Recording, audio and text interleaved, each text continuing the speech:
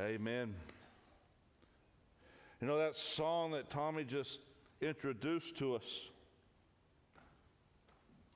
It's the answer to the question that we're going to be looking at for the next couple of weeks.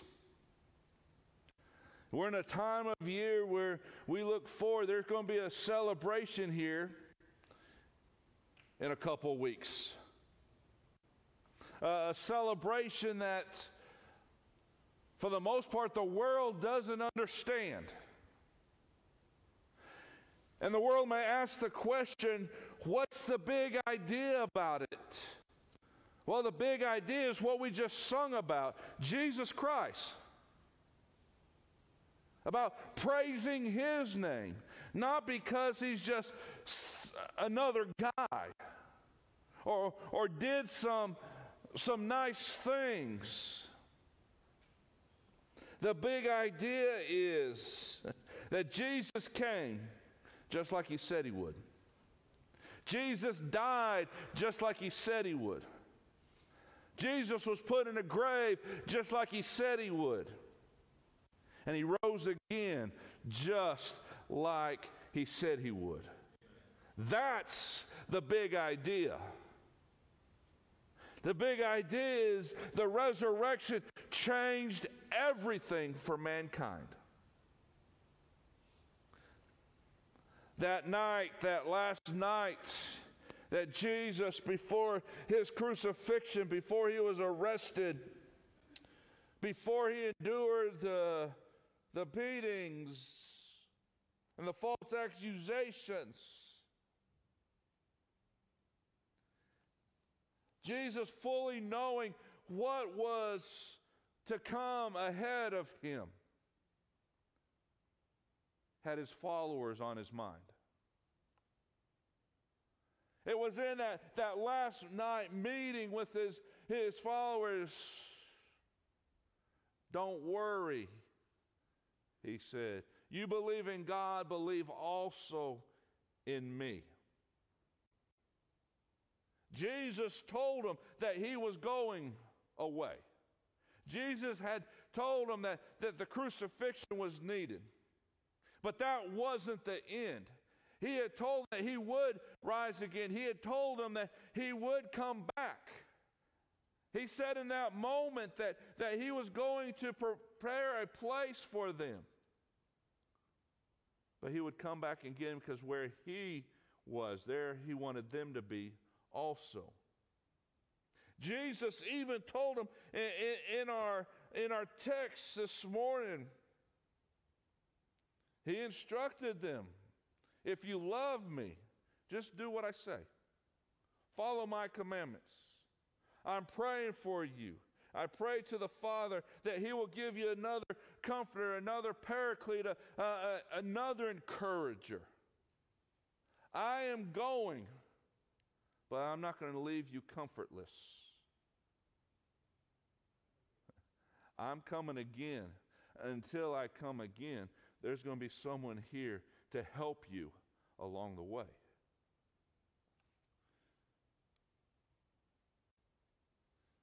He said, I am in my Father.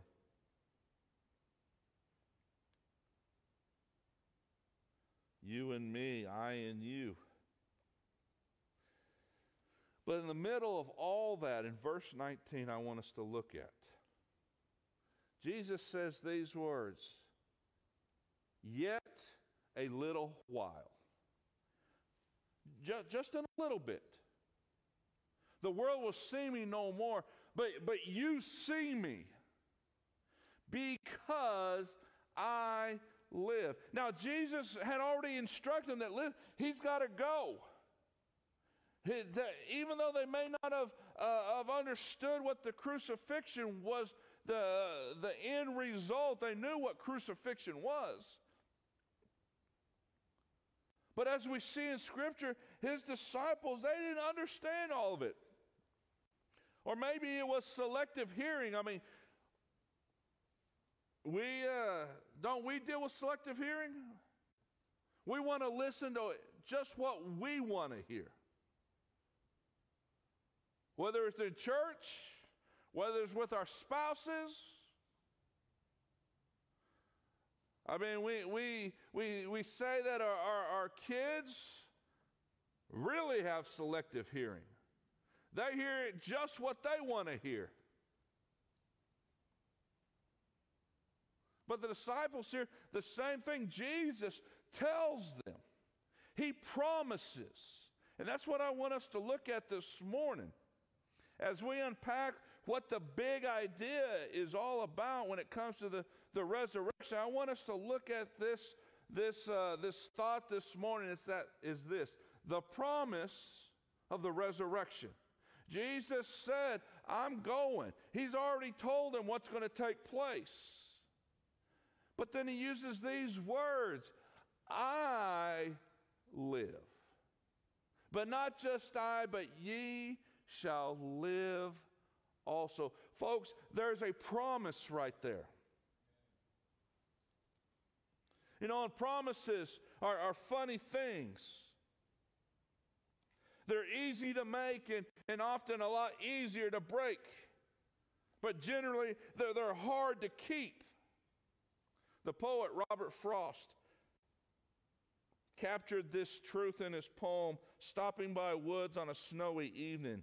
And in this particular poem, he writes about how sometimes we wish we would be free for just a little bit at least of all of really life's obligations that we're required to meet.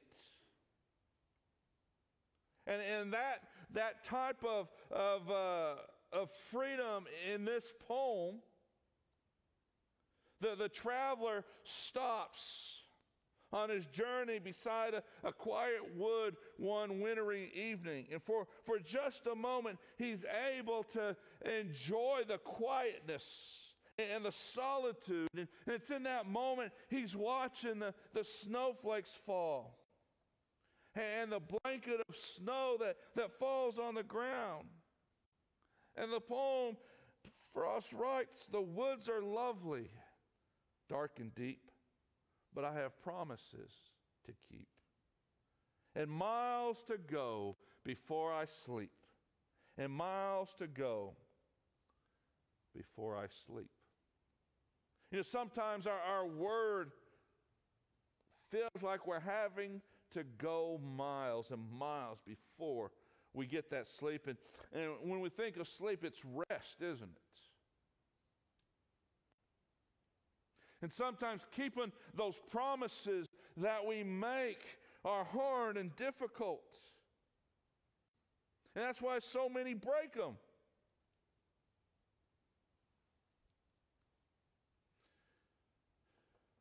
It was let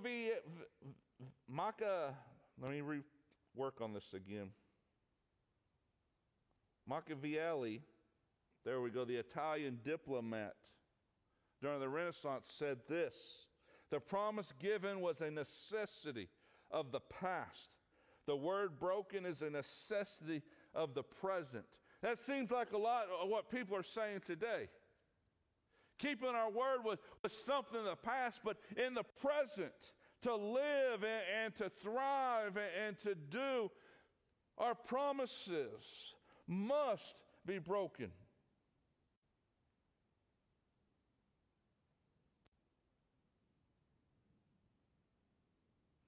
You know, regardless of the reason why promises break, it's sadly, they're broken frequently. And they're broken so much, and it happens to all of us. And maybe we've done it a few times. And we know firsthand how hard it is to keep those promises. And because of that, it's difficult to take the word of someone else. We've been there. We've done that. We think about what's happened in the past more than what could happen in the future. But what's so amazing about Christ, though, that is so different, is that every promise that he made He kept. Every promise that He has made, He keeps on keeping. And He says, I'm going to live. Disciple, you just said you're going to die. You're preparing us for this end, and you say that you're going to live, and at the same time, we can live also? And Jesus was saying, yes, that's exactly what I'm saying. Even though you may not understand it, that's exactly because I live, you can live also. Not just because of what I do, but the decision that you make. Just because there's broken promises in this world, that should not keep us from believing the promises of God. Because here's the thing, God always, listen folks, God always works. God always keeps His promises. God always acts. We see in 2 Peter chapter 3 and verse 13, according to what? His promises. Everything that God does is based on the promises that He has made. We see in Numbers chapter 23 and verse 19, God is not a man that He should lie. God says God says in Joshua chapter 1 and verse 5, I won't fail you nor forsake you, Joshua. And God, folks, God does exactly what He says. He says, I'm going to be with you. He said, I will provide a way. I will provide it such a way that will make this relationship between me and you sinners right. Because there's not a thing you can do about it. But God being God can't He? And that's exactly what He did. Sending Jesus Christ. And we must understand this, that God never fails in His promises. And so when Jesus says, I'm going to live, you're going to live, you can live also. We know it's appointed unto man once to die, then what? The judgment. But Jesus promises, because of His resurrection, that death can be conquered in our lives. You know, when we think of this resurrection of Jesus Christ, it's the most provable fact in all of history. There's more evidence that Christ arose from the grave than any other fact. Folks, there are those today, followers of Islam, that will go and visit a tomb, and guess what? Muhammad is still there. Or what's left of him. Those of Buddhism can go to their temples to find Buddha, and guess what? Buddha will still be there. But you can go to past presidents and historical figures, and guess what? And graves of loved ones. And they're still there. But you go where Jesus was buried. You know what you'll find? An empty tomb. Because Jesus rose just like He said He would. And because He was resurrected, folks, we can live a resurrected life also. We have that promise in His Word. He promised it. He fulfilled it. And the question to ask this morning is this. What does the promise of this resurrection mean for me? What does this mean for us? And when we look at Scripture, we look at this account. We can ask it this way. What does the promise of the resurrection mean for the church? Because who was here with Jesus on that last night? It was His church that He had called out. It was that body of believers. And what does the promise of the resurrection mean for the church? Well, the Apostle Paul wrote in 1 Corinthians chapter 15 and verse 14, "And if Christ be not risen, then is our preaching vain, and your faith is also vain." Skipping to verse 17, "And if Christ not be raised, your faith is vain. Ye are yet in your sins. Then they also which are fallen asleep in Christ are perished. If in this life only we have hope in Christ, we are of men most miserable." For the church, folks, listen, the resurrection is the key of our doctrine. You take the resurrection, listen, there is no faith without the resurrection. All the claims of Jesus rest on the fact that he was resurrected from the dead.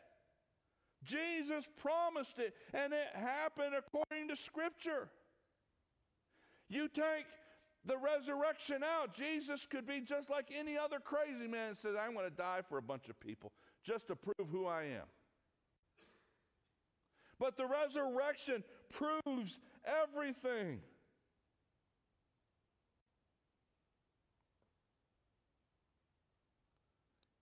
And for the church, when Jesus was crucified, as we look in this account through the Gospels, for the most part, the church wasn't around to see it. They had scattered.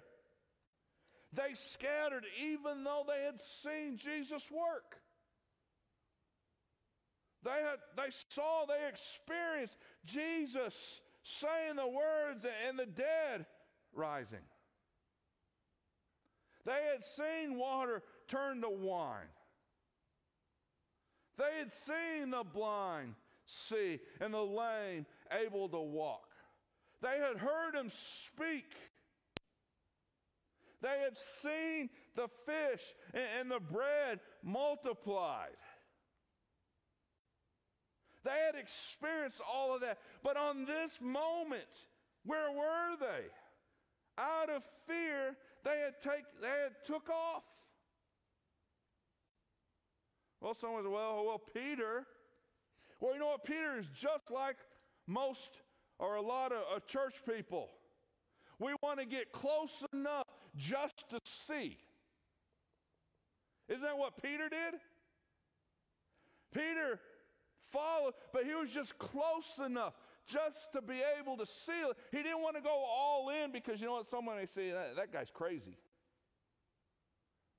You know, Peter worried about what's going to happen to him, and we know that he denied, but you know, just close enough that he could see what's happening. Many in church want to get just close enough to see what's happening and make them feel good that, you know what, hey, I was in the presence, but not really going all in.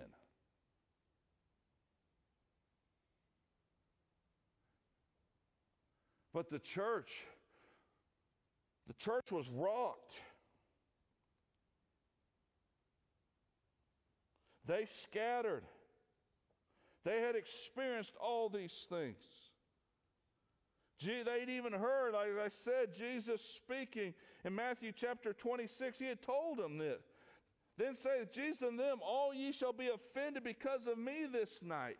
For it is written, I will smite the shepherd, and the sheep of the flock shall be scattered abroad. But after I am risen again, I will go before you into Galilee. Peter answered and said to him, though all men shall be offended because of thee, yet will I never be offended. Jesus said unto him, verily I say unto you that this night before the cock crow, thou shalt deny me thrice. And Peter said unto him, though I should die with thee, yet will I not deny thee. Likewise also said all of the disciples. Boy, we put it on Peter's shoulders, but all of them said that. Jesus told them, listen, I'm going to die. He said, you guys are going to be scattered. And the resurrection of Christ had to be unmistakable, not only to convince a hostile world, but to confirm the faith and restore the confidence of this bewildered flock, this broken church, this group of people looking for answers. And so you ask the question, what's the promise of the resurrection have to do with the church? It puts the church on solid ground. It gives them the reason to the why we are to go. Jesus is alive.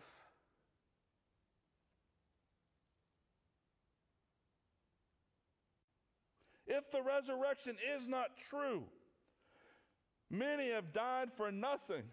But folks, because it is true, we preach not a defeated Jesus hanging on a cross, but a victorious Savior who rose from the grave. And so the promise of the resurrection means everything to the church. It gives us the confidence and the foundation to go. But when we look at this account, there's others that are involved. And we see what the resurrection means in their lives. Not only a church, but what about someone like Mary Magdalene, who is a lot like us? How many of us are sinners? Yeah, this is where everybody's hands must go up, maybe even two hands and both feet. Mary Magdalene was a sinner. No, we get this characteristic about, we're told about Mary Magdalene, and she was one that was what? Had 7 devils cast out of her before she met Jesus, or when she met Jesus. And there's this friendship with Mary and Martha and Lazarus. But isn't it interesting? 7 cast out. 7 we know in Scripture means what? Completion. She was as worse as you could possibly get. And Jesus touched her. Oh, we look at 7 and we think of the end times. But when we see 7 here, she is as worse. She is depraved and as decrepit as a person could get. And it didn't stop Jesus Christ to meeting her and supplying the needs that she needed. She was the lowest depths of humanity. Not only that, she was from Magdala.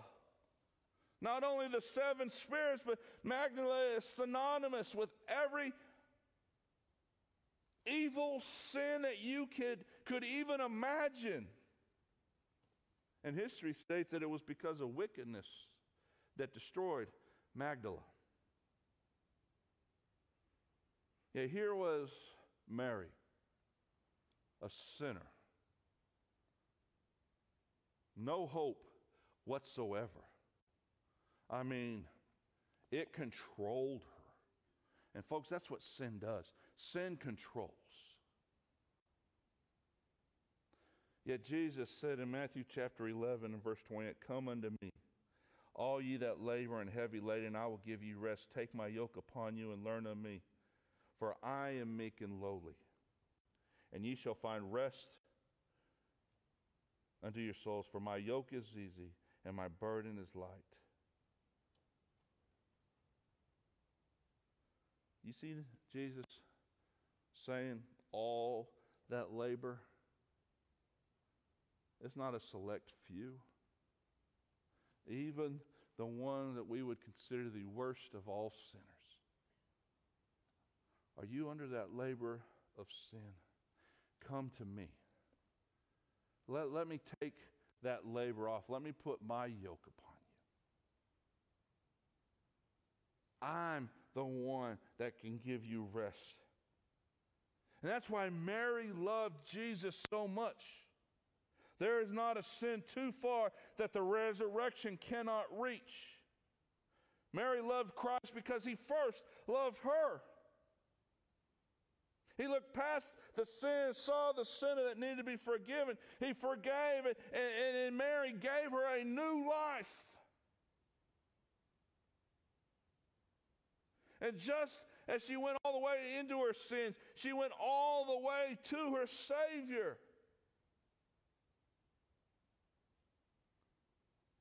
And what's so amazing about Mary is this. that some may consider her the last that you would think that Jesus would reach. But when it came to the resurrection, she was the first to see him. Isn't it amazing the life that Jesus gives? She experienced it. He raised her brother. She saw the stone that was taken away. She had gone to help with the spices. She ran to Peter, speaking. They had taken the Lord out of the sepulcher. And we don't know where they had taken him. Can you imagine at that moment of faith that is rocked? Yes, she follows Peter back to the tomb. And Mary, it was Mary that stood at the tomb weeping over the agony that Christ had faced. She wept for the cruel end of this life that was taken away. She wept for her own hopelessness of what is to happen now. There was no one to go to, nowhere to turn. He was the one, as Peter said, that had the words of eternal life. He was the one that could bind up the brokenhearted. And in that moment, in her turning, in her mourning, it turned to gladness through those tear-bleared eyes. She saw her Savior.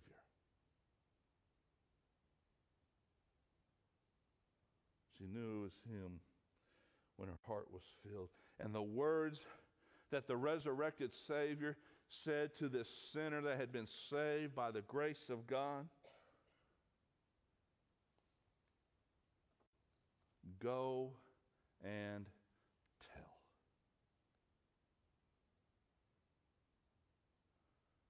For the church, we have a foundation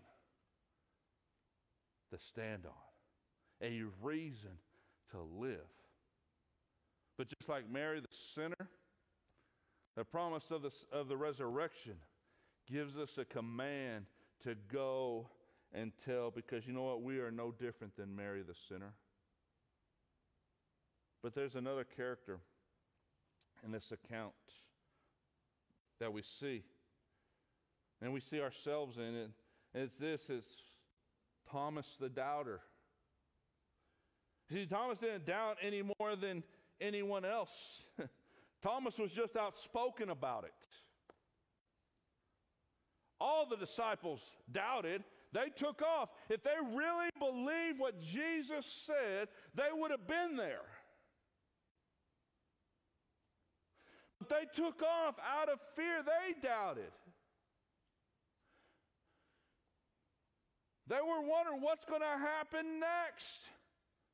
Thomas was just outspoken.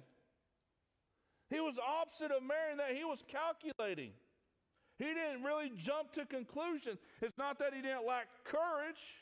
He was the one that said to Jesus, "Let us go with you also, that we may die also." And so when we think of Thomas, we must look at the outspokenness that stands there. But here's the thing about the resurrection in Jesus, that he understands the difficulty it is for faith. He knew that his soul was shaken. He knew that the words that Thomas had spoken, "Unless I see him, I will not believe." He knew that Thomas had spoken those words and he was not really in his right mind. Yet in that moment, Jesus had compassion on him. And after 8 days, he appeared. And in John 20, we read these words, "Then saith he to Thomas, Reach hither thy finger, and behold thy hands, and reach hither thy hand, and thrust it into my side, and be not faithless, but believing. And Thomas answered and said unto him, My Lord and my God. Jesus saith unto him, Thomas, because thou hast seen me, thou hast believed. Blessed are they that have not seen, and yet have believed." It was the resurrection that changed, transformed Thomas's life. He had experienced at that moment the resurrected Lord. And from there, it allowed him to go and proclaim the resurrected Lord.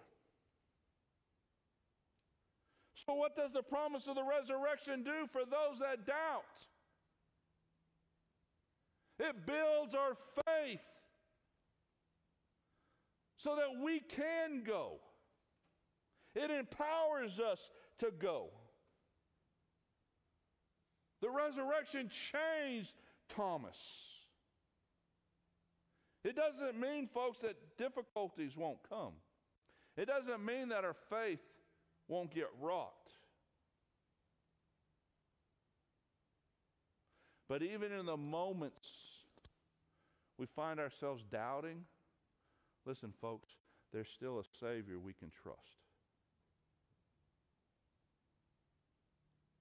And a Savior that enlists us to serve. He told Mary, a sinner, to go and tell. He told a doubter, I'm the Savior. See, look at the proof.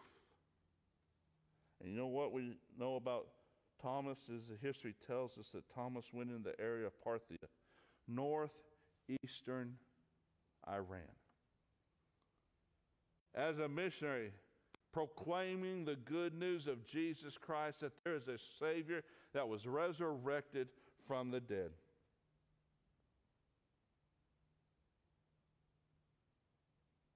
Here was a man that doubted. His faith rocked. But when he grabbed hold of the promise of the resurrection, it erased his doubt. It gave him his message.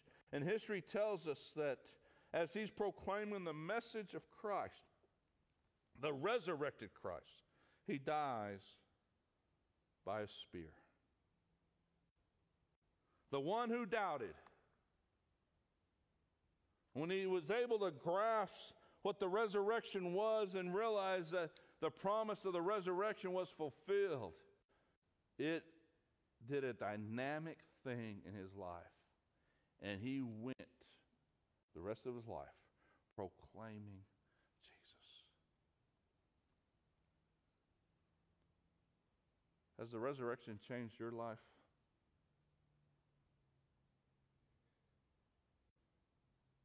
Or do you sit there and doubt?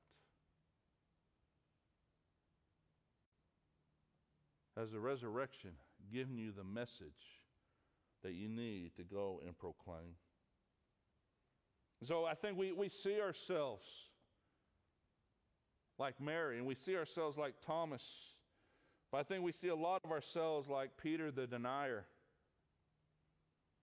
Because see, around the crucifixion and the resurrection, it was Peter, this brash person, this one who made mistakes, this person who talked too much, who failed at critical times. Let's take Peter out and insert our own name. See, it was Peter, even though he saw Jesus do all these things, even though he was in the inner circle, it was Peter who sunk in water because he took his eyes off Jesus. Or we forget the part that he was the one crazy enough to get out of the boat. But he took his eyes off and started to sink. It was Peter who said, "You will not wash my feet, Jesus." It was Peter that said, "We will follow you all the way. We will not allow you to die." It was Peter that in meeting Jesus, Jesus says, "Peter, you are Simon, and I'm going to call you Cephas, a stone."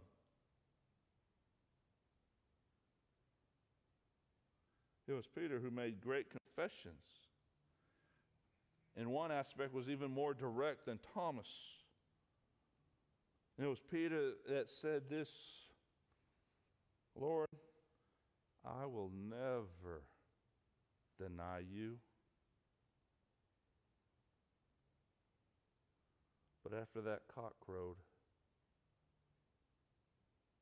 he had done it 3 times. You see, after the crucifixion,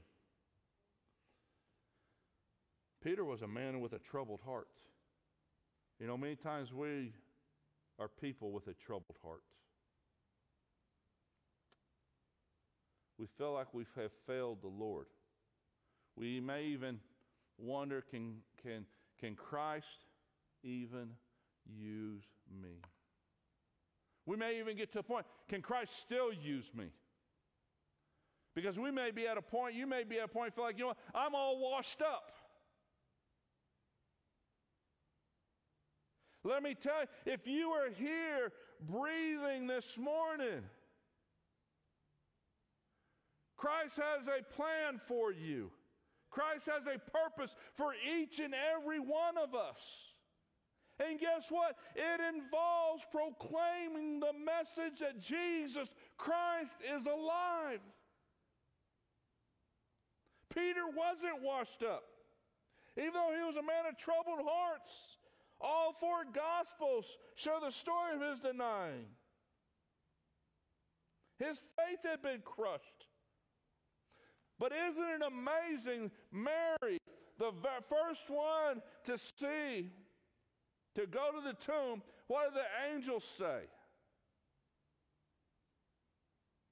Go and tell Peter.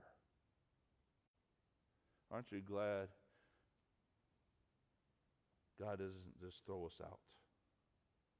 Aren't you glad when we fail, God doesn't say, oh, no more chances with them. I can't use them. They're worthless.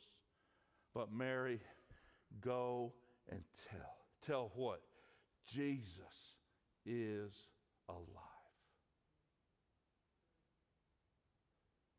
Go tell what? That Jesus kept his promise. That if he lives, we can live also. Here's Peter. Even after encountering Jesus, I'm going fishing. It was with Peter that Jesus said, do you love me 3 times? And Peter said, yes, I do. Feed my sheep. We see that Peter is troubled.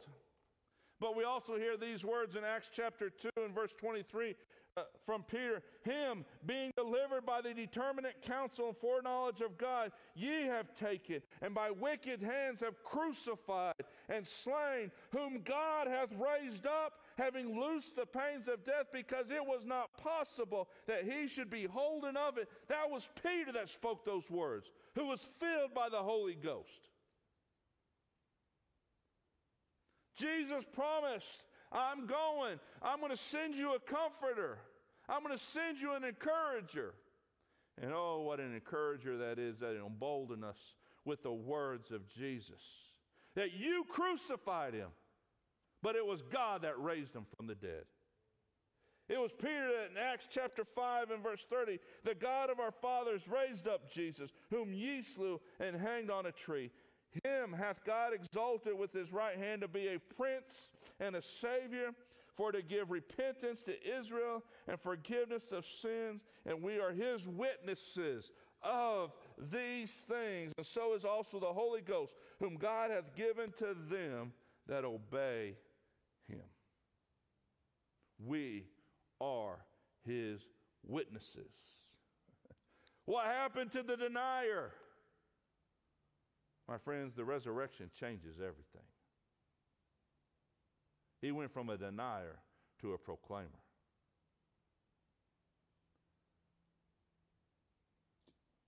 Folks, we have a decision here to make this morning. You do.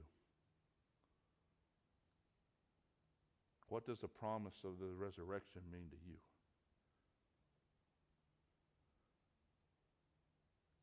Folks, the resurrection takes away all excuses. Oh, I'm just a sinner. Well, that's why Jesus died, and that's why he was resurrected, to take care of that. Well, I doubt. Well, the resurrection takes care of that. Well, I've denied Christ. Guess what? The resurrection takes care of that. Well, what's the foundation I can stand on? That is the foundation. Jesus said it, and he accomplished it. so that he can give you and I life. You know, it's interesting. The cicada locusts have a 17-year life cycle. Do you realize that the cicada locust, stays in its cocoon, its larvae, on the ground for 17 years? I mean, think about when I think about that, that's how old Sarah Beth is. So they went into this larva when she was born, and 17 years later, when the time is right, it sounds like chainsaws taking off. They awake, they're everywhere, they're eating everything, and they only stay for a few weeks. They mate, they lay eggs in the soil, and guess what? They die. In a few weeks, you would never guess that they had been there except for two things. There are holes in our trees and empty shells of bugs, empty bugs all around.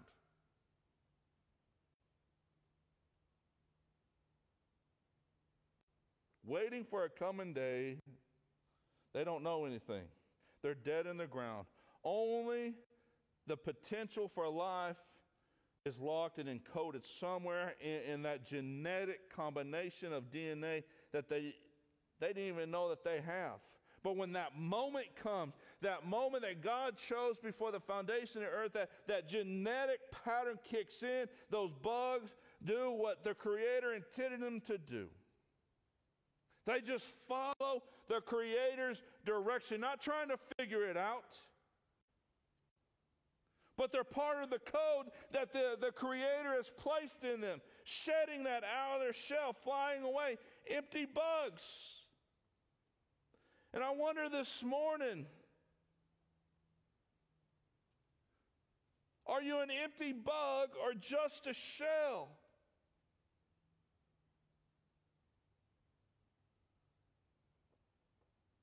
Have you that genetic code of a child of God that God places in those that are His? Because there's coming a day when you leave this earthly world shell behind to fly to Jesus. See, the DNA of a human being includes the need to be connected with our Creator. In the resurrection of Jesus Christ, the long sleep in the ground of sin is ended. Man is free to leave that shell of sin. The cross waiting for anyone who would be free.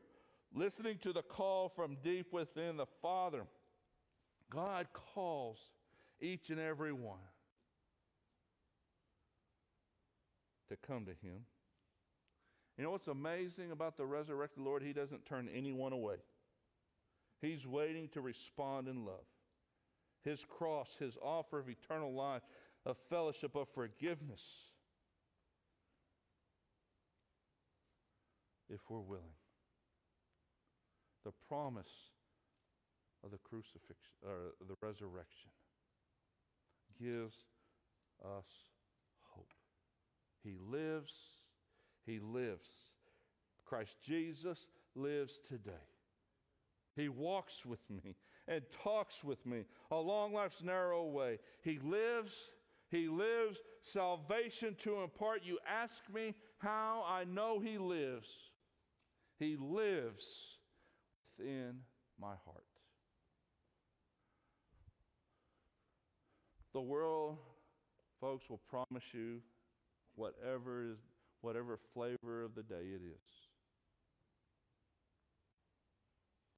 All happiness, all contentment, never fulfilling those promises.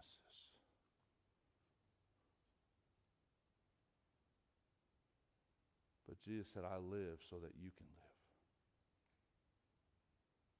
live. God said, I love you this much that I gave my only begotten Son, that whosoever believes in Him will not perish, but have everlasting life.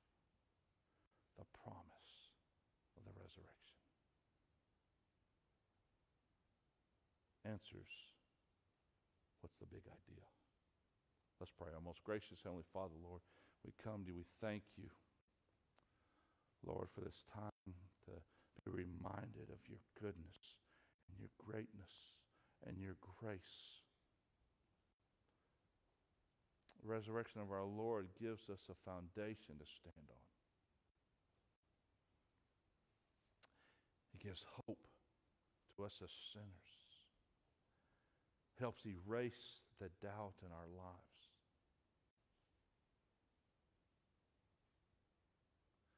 The resurrection takes us from being a denier to placing us in a place to demonstrate who you are. Lord, we thank you for Jesus. We thank you that he is a name above all names. He is the King of kings and the Lord of lords. And Lord, most of all, we thank you for that grave is empty because he is risen. The victory we have over sin and death. And Lord, I pray this morning if there's one here that's never put their faith and trust in Jesus, Lord, that you would continue to speak and call them to you. Lord, I pray that they'd place their faith in him. Lord, we ask that you forgive us of our sins so that our prayers will not be hindered. And it's in the name of Jesus that we pray. Amen. I'm going to ask you to please stand.